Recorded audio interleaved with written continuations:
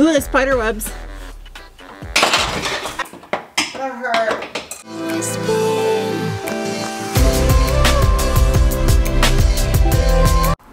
Hello, it is I, Sarah, with a creepy intro to a YouTube video. I don't care, I'm leaving this. Hi guys, today I'm going to be working on Project Sir Codsworth, my 2003 Focus SVT rally project. For all you new folk, up here is a link to the last video that'll get you caught up on this project. Where we last left off, I gutted the interior so I could get this thing ready for cage prep. And the next step that I want to do is a battery relocation. Just gain access to pop the hood here. Oh, there we go. Oh, heavy. Battery is already in the process of relocating itself.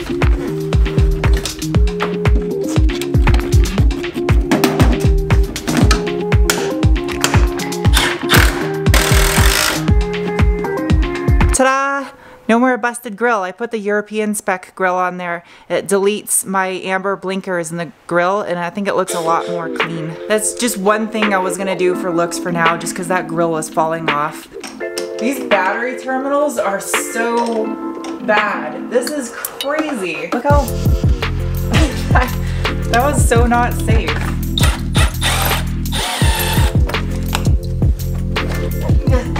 Heavy thing. Look how bad that was. That is so crazy.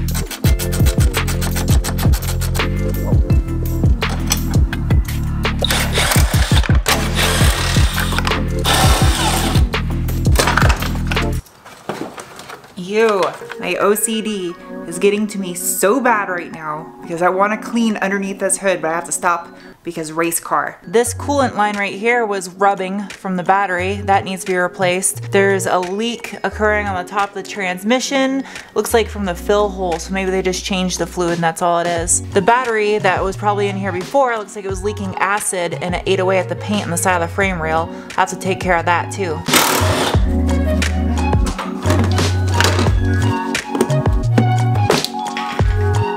If you're wondering what I'm going to do about the lack of a blinker now in my grill, I'm going to replace these with the factory EAP headlights. In case you don't know what the hell EAP stands for, it's for a European Appearance Package. It was something they had in the States on the 03 and 04 SVT Focus that included HID projector headlights that had a built-in blinker in the headlight housing itself. That dirty looking silver box thing right there is the intake runner control module, and that is what is potentially bad on this car. I know it seems like I'm getting slightly distracted from the battery relocation, and that's because I am, but I'm also trying to be proactive and take care of stuff that is in the vicinity of what I'm working on. I'm justifying it, okay?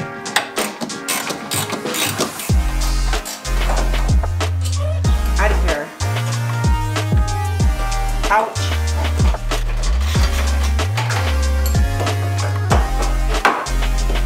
Ew, what is going on over here? Here's my intake runner control module, and as you can see, there's most definitely some RTV around that plug that does not come from the factory, which means someone's already taken it apart to try to repair it once. There's a set of contacts in here that get dirty and cause the P1518 fault code, but it does have a check engine light for the intake runner stuck open, and I'm guessing someone probably fixed that right before I bought the car. If it throws another check engine light, which it's not right now, then I'm just gonna replace the entire thing instead of trying to repair it again.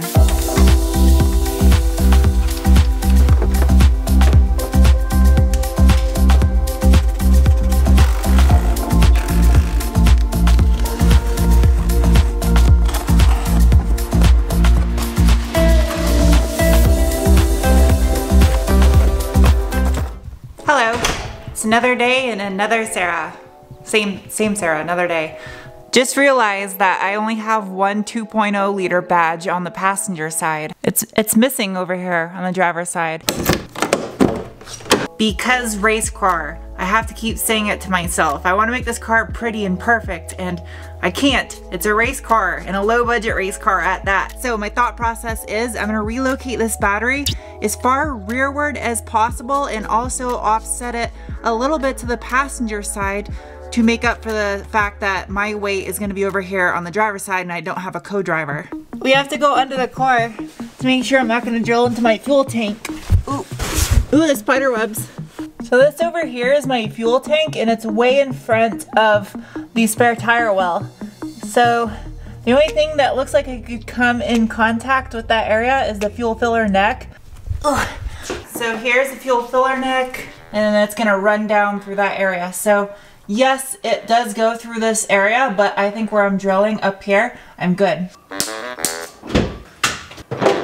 I definitely have plenty of length in the cable, so that's gonna be fine right there. It'd be kind of dumb if I didn't pre-measure first to make sure I had enough cable.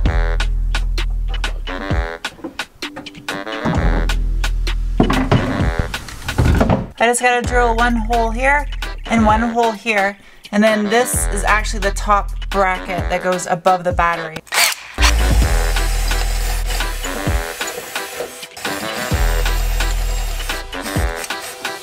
Done. This one's thick. In case you were wondering also, I'm going on slow speed because it cuts better when you're on a slow speed.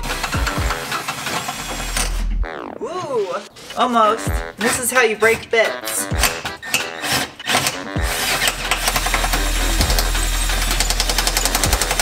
Whoa! That's awesome. It's bottoming out inside the hole. My calculations were correct and I didn't strike oil. I'd say it's good enough for government work.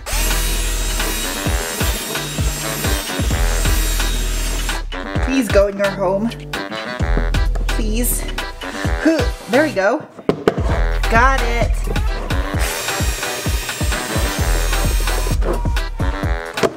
Oh no! It went all the way through. Almost. There we go. 1 grommet, 2 grommet. Ow! That hurt. I ran into a slight dilemma. I can't get a nut on the bottom of one of these because there is a second layer of sheet metal underneath where I drilled that is connected to the rear subframe, I think. This one is good. I got a nut on the bottom of this one, and there's this one on the other hand. If you drop it down, it hits. The only fix I know to solve this is to use a thread setter gun and put the little thread inserts down inside one of these holes. So that way I have something to thread this stud into. How do I do this?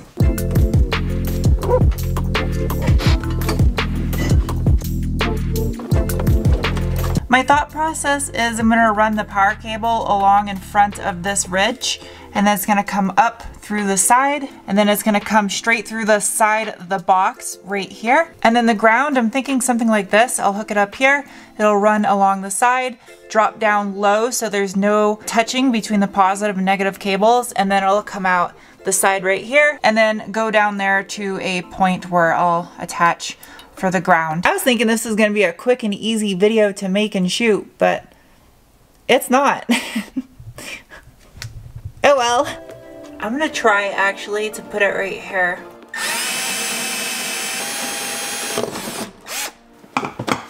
Perfect.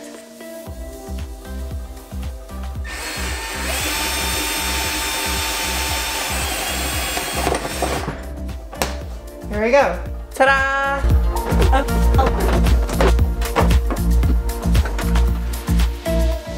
Yeah, buddy, check this out. So I put the grommet over here in the corner. That was a smart idea. So my ground cable comes out, and it actually comes out wherever I want it to. So I'll probably just run it along the seam right down there. And then my positive cable, I can even attach a little clamp to this bracket. And as you can see, it'll go straight directly to the terminal. I don't have it on there just because. Jeez.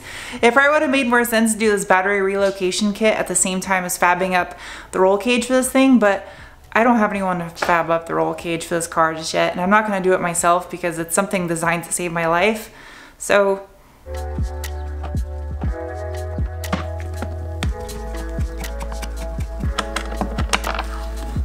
aha, I have a battery shutoff switch that I'm going to locate where my radio is inside the car, since I won't have a radio in here. And yeah, man, Ford really doesn't want you modifying their cars. There's no access, like a little rubber grommet already pre-made into the firewall. There's this little thing behind the brake pedal, but I don't want my power cable that low. And looking up there, I can't get my camera up there, but there's nothing up here either. I'm gonna have to make my own hole. Morning, peoples. It's the third day in this video. I know. I want to get some more work done for you guys. Keys to the Focus. This is gonna be interesting. I gotta fix that. Ooh.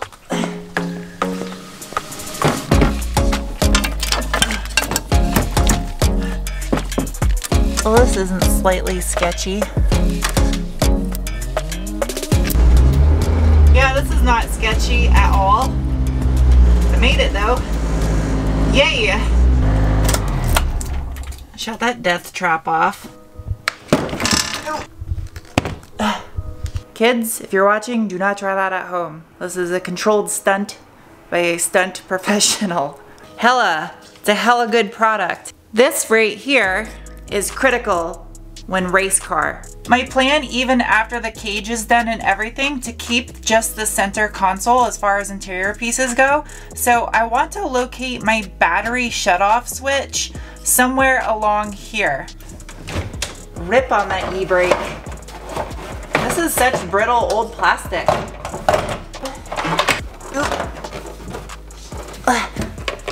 This has to be easily accessible by the belted driver and accessible from the outside of the car. So my thought process is right here in the center console or up where my radio is. It's accessible by the driver and you can easily just stick your arm in through the car and reach either of these locations. If it's mounted right here, it's in front of the shifter below the dash, easily accessible by the driver, and you can reach in and grab it. So I'll put one of those right there. Ooh, really?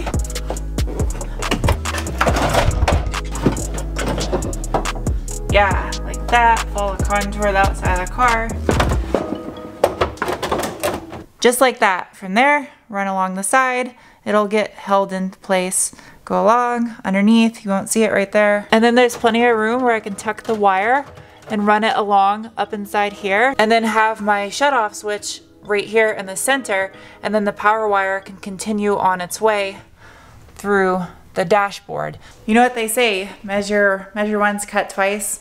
Well, this is measure 4 times, cut once, because that wire is expensive. I only want to have to cut it once.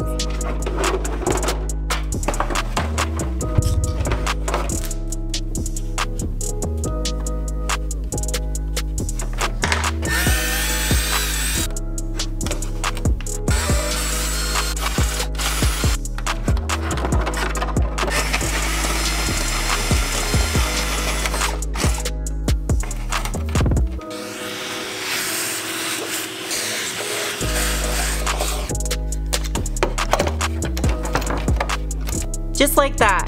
That's a pretty good location for it. I'm happy with that right there. I have one last very important step before I start cutting up this wire and making everything final, and that is adding a circuit breaker as close to the battery as possible, especially since I'm running this large of a gauge of wire all the way through the chassis of the car. So I think I'm gonna mount it right here where this little bracket is conveniently located by the power wire. But shut. I just realized it's already after 12 o'clock and I have to get this video edited for you guys so you have something to watch today, and there's still quite a bit of work to do. I gotta do the mounting the circuit breaker, gotta do the ground wire, and then cut everything and then attach everything under the hood, plus drill a hole in the firewall. And this little snorkel mabobber, that's the vent for the battery box. Keep forgetting this. Yeah, it's quite a bit of work. I probably would have been done yesterday if I didn't have to film all this, because filming takes 3 times as long as actually just doing the labor. But yeah, oh well, such is the YouTuber life. So I'll see you guys soon with another video. Bye.